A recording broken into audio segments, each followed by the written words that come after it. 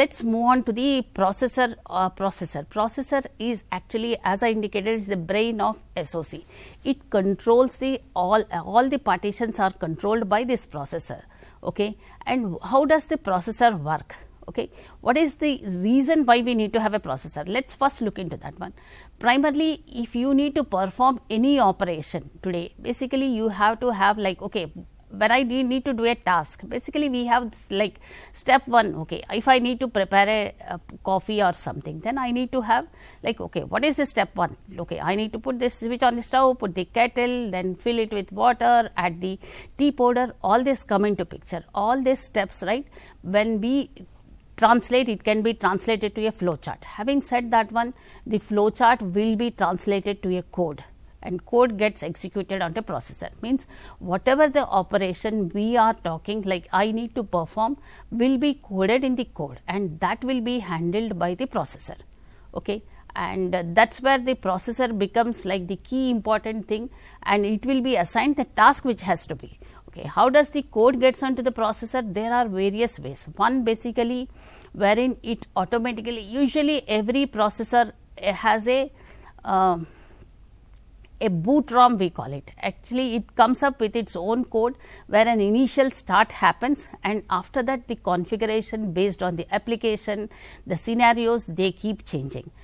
With that one, the processor will start with its own boot ROM code. Okay. The first types of the processor, one is basically based on their application what they are targeted. Basically, the first category happens to be the compute processor. Okay. Compute processor are primarily targeted to perform a particular task which does not cater for any of the specific application specific.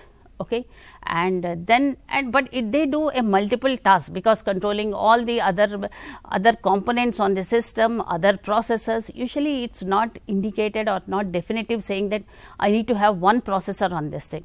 All the types of processor which I listed here can all be there on a one single chip also based on the requirement.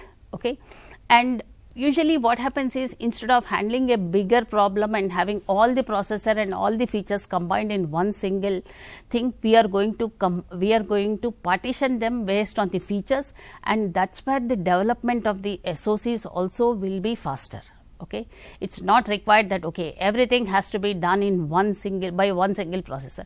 Multiple processors will be there, and everyone have their own specific dedicated functionality, and one main processor which is a compute intensive will take care of all the operation, and then they will assign the required task to the respective processor.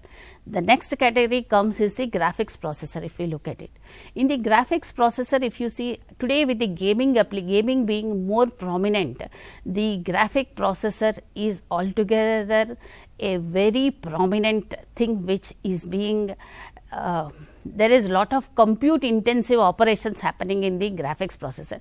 Like if you look at the compute processor, the operations can happen in a sequential manner, but when it comes to a graphic processor, like if you see, right, when you want to process the images, then automatically all the operations have to happen in parallel, and the way the compute, like normally we have an ALU and we have a branch unit, but all the data operations, everything has to happen parallelly, and that's where the complexity of graphics processor is altogether a different one.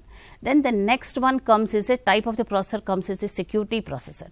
Security processor are primarily targeted for the security applications. If you look at it, what does it mean, security applications? Today, basically, whenever we do a banking operation or swipe our card anywhere, basically we have the compute password received and all that. Then all this processing, right, there will be a security processor dedicated to authenticate and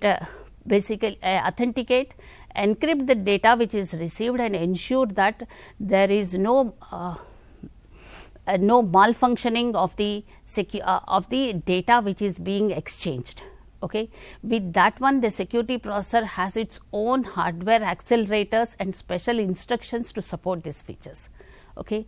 And the next one, as it's a most common thing, like as part of our engineering curriculum, we have the digital signal processing, and primarily the FFT, DFT, all the audio processing will all come into picture. All this digital signal processing, where we have the codecs, the data which is received will be targeted, and we are going to perform the required digital signal processing related algorithms.